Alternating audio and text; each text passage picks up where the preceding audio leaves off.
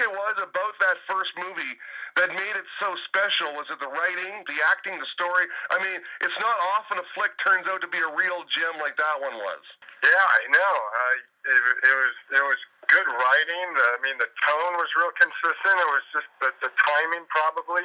Plus, just had real good characters. You know, just really memorable, diverse cast of characters that you could relate to and then kind of root for. You know, some of the sports movies, if they have characters you're not really rooting for, then they're already at a total disadvantage.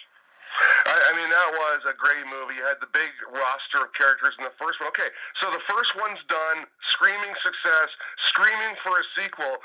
Can you walk us through the process of how you go from actor Eric to Rube Baker, star of Major League 2? Did you have to audition? I mean, can you walk us through that whole process? I did. I had to audition a couple times, and when I auditioned, I think I saw Major League, but I didn't really. I didn't remember it that well. I wasn't like a big fan of baseball movies, but I think my agent downplayed that it was a big part because I told him before that don't tell me if it's a big part because it just gets me nervous. Just tell me, just it's a part, and I'll just go on it and I always do my best. So yeah, I auditioned for it a couple of times, and then the director wanted to go out and throw the ball with me. Now, this is really funny. You're not going to believe this. You know how my character can't throw? Yeah, I mean, you can't get the ball back to the pitcher.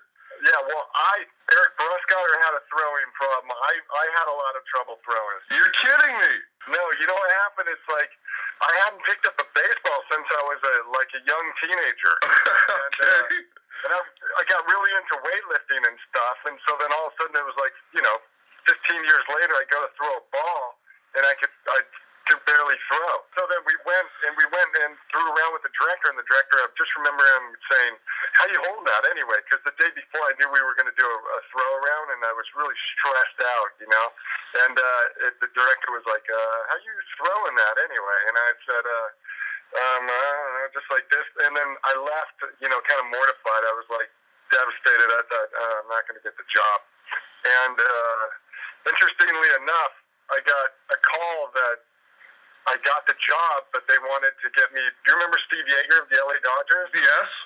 The catcher. They wanted to hook me up with Steve Yeager and get me practicing throwing right away.